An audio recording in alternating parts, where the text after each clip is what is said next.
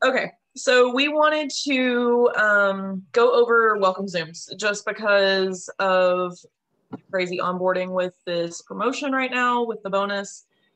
So as your teams grow, I find welcome Zooms to be really important.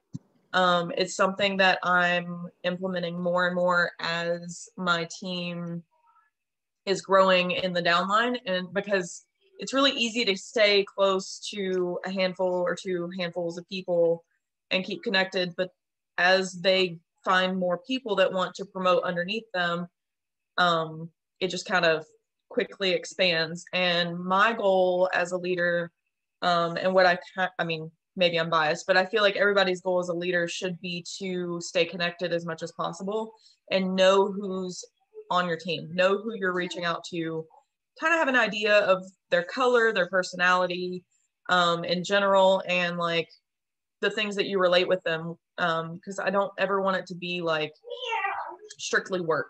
You know, like if there's an opportunity to reach out and build a connection or relationship outside of work, I want to do that. So that's kind of like Haley and I were talking as people were jumping in, but like I never want it to be like so business, cut and dry, like just all business and nothing at all. Like I want it to be really personal. I want to get to know people. So like Jordan and I did one yesterday. Um, and I generally open it up with just tell me about yourself. You know, tell me about your family. Tell me if you work a real job, you know, a 9 to 5 or whatever you do. What does a normal day look like for you? What does your schedule look like? What does your spouse do? Because if we're military, so if I can relate on any level with them in any other way, like I want to know how to relate. Are you a new mom? How many kids do you have? Do you have no kids? Do you have pets? You know, like just basic get to know them questions. Um, I really feel like building a connection and things to just kind of relate to them on whatever level is really important. And I always start out my welcome Zooms that way because that's the priority to me is the relationship. And I think you can then compare that to as they're RCMing and getting to know their customers or their promoters, um, the relationship coming first. And so I like to do that when I do my welcome Zooms. And then we kind of go into their why. And usually that is a natural transition because it's their family, it's their job that they don't like, it's their whatever. And then it transitions into their why. Why are they here with Lavelle? Why did they need the products? Why did they fall in love with the products? Um, where do they see themselves? What's their goal with this? Obviously, right now, the bonus is it's pretty much everybody's goal. So that's great. You know, what do you have plans with this? Is this to get out of debt? Is it to get the auto bonus eventually? Is it, you know, what is your goal here? And I usually it's a small goal, something that they want to achieve within the next year. And I try to get them to see the bigger picture, you know, the potential that they have in doing this and how much it can be a completely life-changing thing to become a promoter. So we talk about that. And again, just like I think it's really important to stay real and raw and keep it natural um, with them. And I'm kind of in this like do it in a group environment is where I would like to get because the more, especially right now, the more people you've got, the easier it may be to do a group setting. And that's where the efficiency would come in. But if you can't do that, then just be very intentional in trying to keep it concise and not overwhelming to people because we all know, there's a lot of information to be learned. It's a lot. And I think it's mostly important for them to know that they don't need to know everything out the gate. It's okay to have questions. It's okay to ask the same question 100 times. Um, I will let people know on my team, especially, I used to be the person to just give all the answers immediately, just here you go, on a silver platter. And I think naturally, as you develop in your leadership, that transitions to have you research the answer for yourself. And if you haven't, so can't find it, I would be glad to help you. So I think from a leadership perspective, that is key. So don't just be quick to provide all the answers. You know, ask if they've looked on Trello, ask if they've dug through their cloud, ask if they've done things to find that answer first, and then not just give them the answer, but show them where to find it.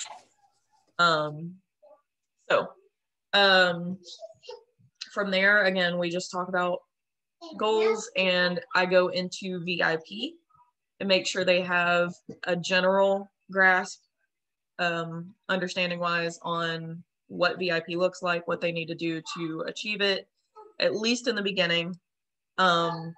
And again, the Trellos, and make sure that they know where to find the VIP suggested schedule for success.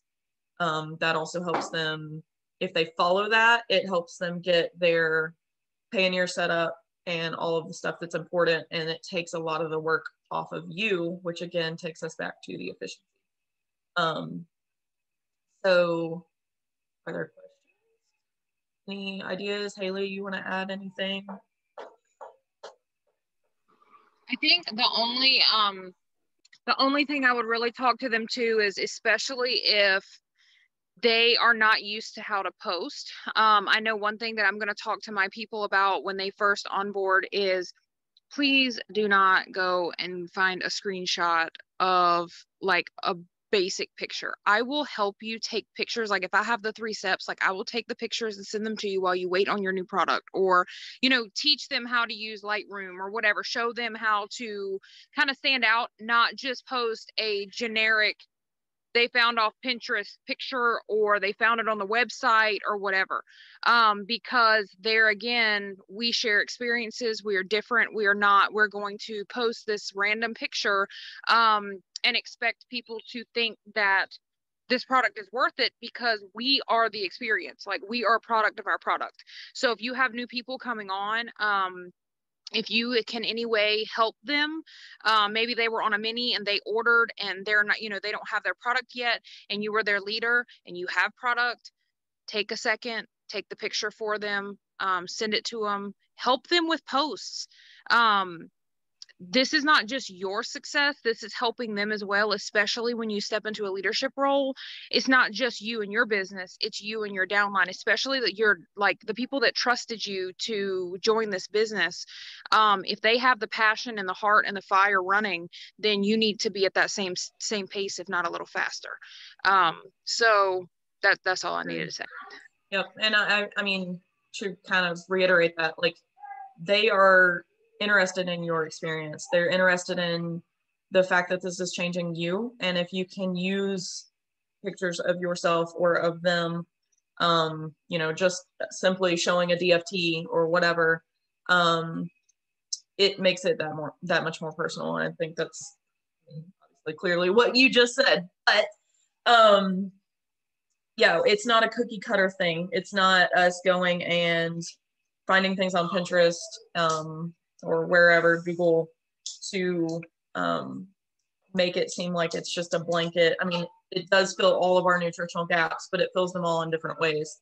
And I think it's important to make that clear, that it's a personal change and it has potential to change them in their own unique way.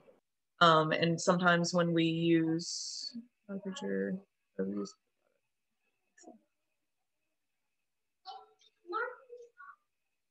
Kristen, so yeah, like if you go, a lot of people like to go on Pinterest and pull like I don't know, like it's clearly not a, they find pictures of like mini experiences and stuff like that, and then they post that picture. If you need those pictures, talk to your upline or your sideline. Just sometimes you look at stuff and you know that it's not theirs. You know, it's clearly an image that's been passed around, or it's just not as personal as taking it, you holding it, or you showing your DFT, or you talking about the energy change and what it's done for you, or, you know, sleeping better or whatever. It just makes it that much more personal. And especially when these people know you and they knew the old you, if they're not brand new friends, they knew the you before, and they'll be able to see the you after. You know, if you're not somebody that was always awake and alert and smiling, and now you are, they clearly can see that. And consistency is key when it comes to stuff like that. So, yeah, And, posting. What? Go ahead. And definitely in your stories as well. If you're posting, that's one thing that needs to be consistent, is you posting your steps in your stories. And I don't mean go and screenshot and crop, you know, what step one is or whatever. You know, you can go and put that, a picture of you taking your step one, and then put that on there, you know, with Canva or whatever. But change it up too, you know, videos, pictures. Just don't be pulling graphics all the time, because you look like you're making a sale. You don't look like you're sharing an experience. Yep. And when it comes to efficiency, if you can link your Instagram and your Facebook to where you only have to post once, but it'll share simultaneously, that can help too and save you time, so that you're not, okay, Stephanie, I see you, so that you're not having to do both separate.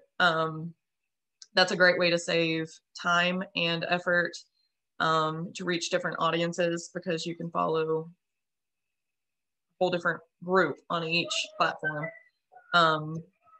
So does anybody have questions as far as welcome calls go, how to onboard people? Like I said, you can do it in a group setting. Sometimes it's not as personal.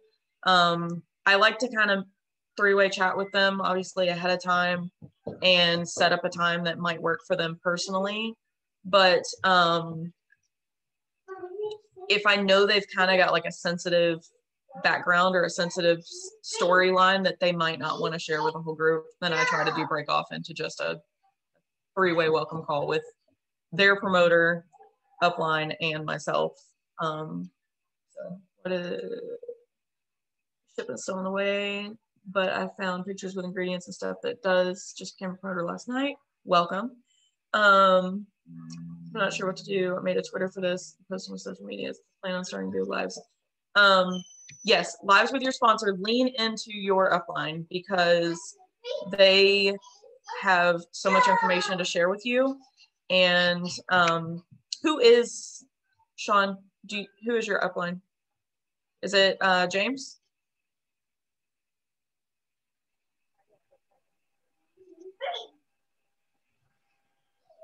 I think there's somebody between her and James. I think it's James and then someone and then her. Yeah, I'm trying to listen. My daughter's being there. I can't hear you. I don't know if it's.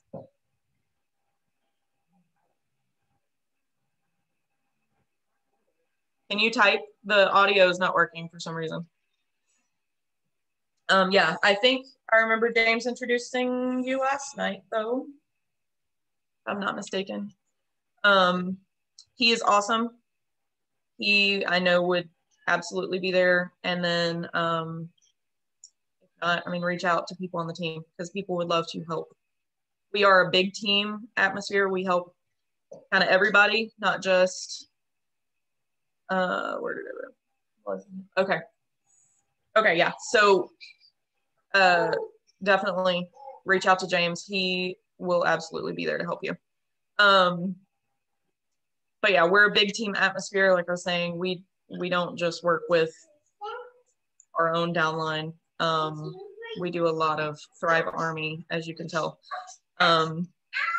So that said, we're gonna wrap it up. I'm gonna stop recording.